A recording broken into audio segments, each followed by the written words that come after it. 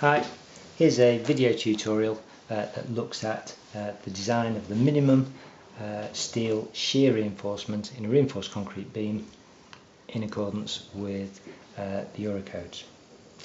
In a different video we've looked at the same beam and we've designed the main bending reinforcement, and we found that it needed 3H32 to carry a UDL of 91.2 kilonewtons per metre over a span of 7 metres. The support widths are 400 mm and the beam itself has an overall depth of 690 mm, a width of 350. We found out earlier that its effective depth, D, is 619 millimetres, and also Z, the lever arm of the beam, was 535 millimetres. The strength of the concrete is 32 newtons per millimetre squared. Great, that's a good start. What we need to do now is think about the shear reinforcement for this beam. Perhaps you can tell from this section that it's actually a T-beam. I'm considering it as a rectangular beam just for simplicity and for the sake of this tutorial. Right, what is the shear reinforcement? I'm assuming that we're going to use H12, that's 12 mm diameter, high yield bars, and 2 legs. That means that each of these bars has been bent into a rectangular shape, and the bars are arranged along the length of the beam. And in some ways you could say that these act as kind of staples, or they tie the top part of the beam to the bottom part of the beam. Because when a reinforced concrete beam is loaded in shear, it's going to cause some shear cracking. Let's have a think now about the ways in which it's loaded and the ways in which it may crack and behave. Right, first thing we can do is we can calculate the reaction at each end of the beam, and the reaction is simply the UDL times the span divided by 2, and the shear force diagram for the beam, it's at greatest at that support, greatest at this support, and it's just simply a straight line diagonally down from maximum at the supports down to minimum at mid-span where the bending moment's maximum. Right, and that suggests that the shear force is a maximum at the supports. Well, you wouldn't be too far wrong if that's the approach you took. But let's look at this a little bit more closely. Here's a bit of a zoom in on the support, and here's the UDL acting over the entire effective span of the beam. Now let's have a think of any load applied to the top of the beam directly above the support. Well, if the support is here, there'll be no shear force arising from that load, because any downward force here would simply be resisted by an upward force here. That doesn't cause any shear. It compresses the concrete, but it doesn't shear it. A shearing force is one that acts like this. So the first place that this concrete beam might develop some actual shear forces would be right at the face of the support. It could possibly crack at that point, and this part of the beam move downwards. Right, how do we calculate the shear force at that point?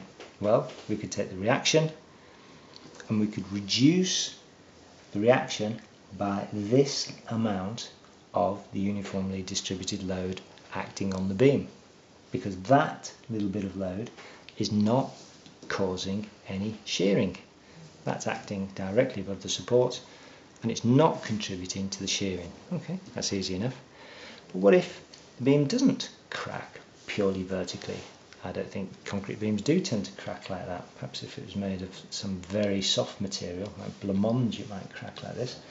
Not that blancmange would crack. How about, it's much more likely to crack at an angle. So what if it was to crack at an angle like this?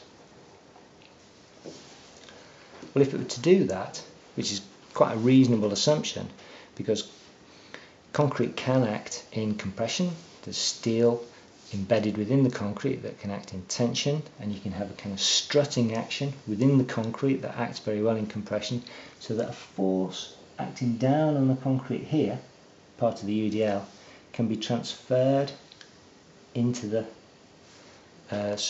into the support like this, and any force here again may be transferred into the support through the concrete strutting or acting in compression in combination with the steel.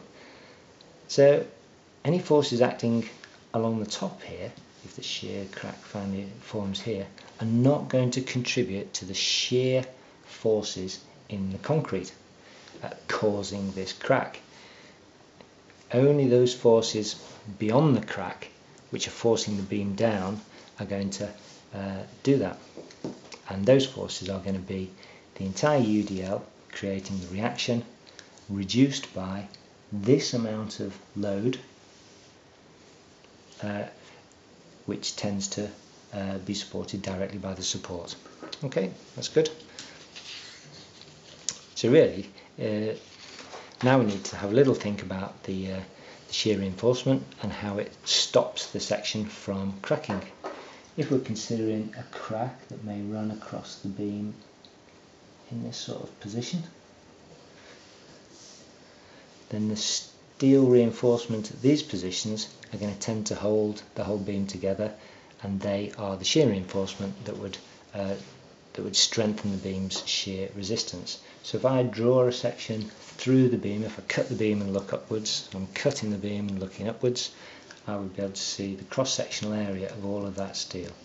So the strength of the steel is directly related to the area of the steel here. Okay, that's good. Let's actually get on with some calcs. So the first thing that I want to do is I want to work out the reaction. So the reaction for this beam, 7 meters long, 91.2 kilonewtons a meter UDL. The reaction 91.2 times 7 divided by 2, 319 kilonewtons. That's it.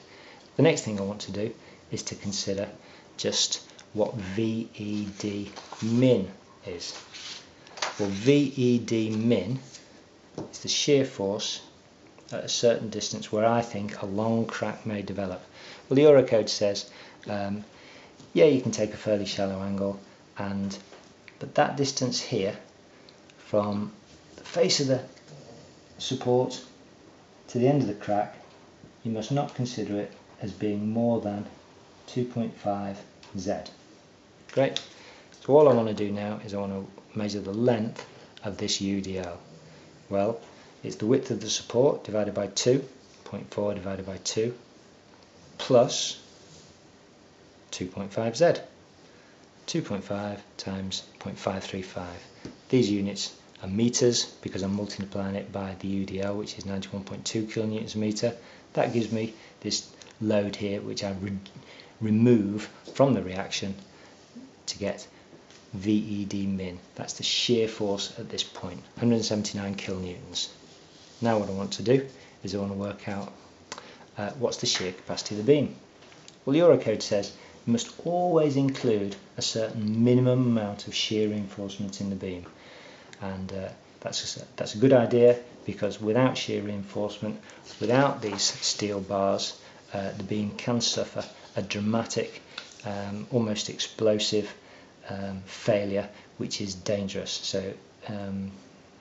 So we always include a minimum amount of steel links, perhaps excluding very small reinforced concrete lintels that you may get above doorways, that kind of thing.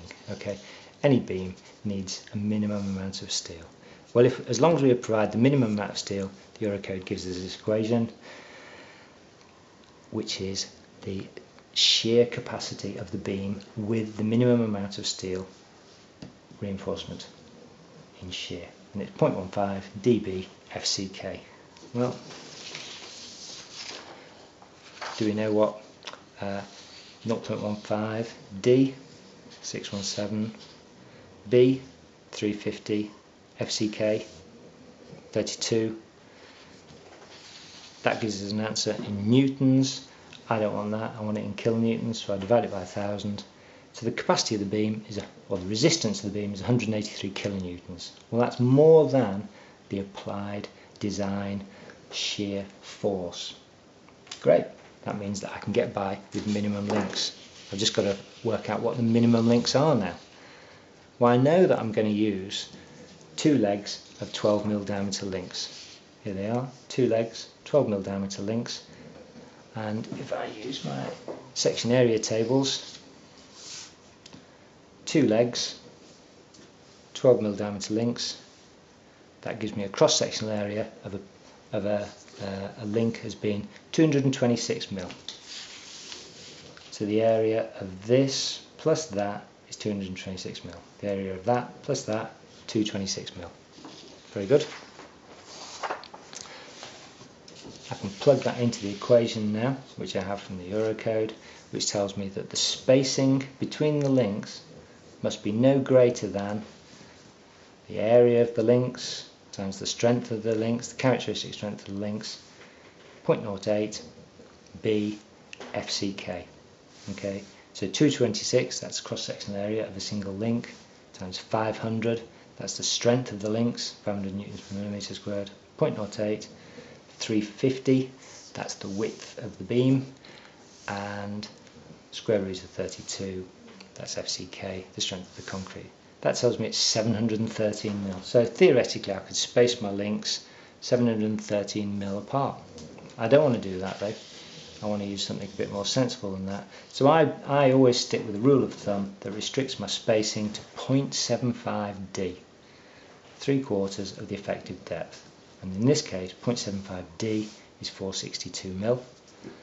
So I'm going to specify for this beam 2 legs of H12 bars at 450 centres. So I always keep my centres slightly less than whatever I calculate.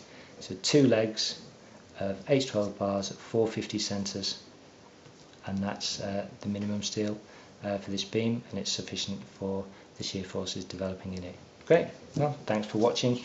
I'm also going to produce a tutorial for the shear reinforcement in a beam, assuming that minimum links are not sufficient, and that's a much more complicated approach, but we'll see how we get on with that. Great, thanks for watching again. Cheerio.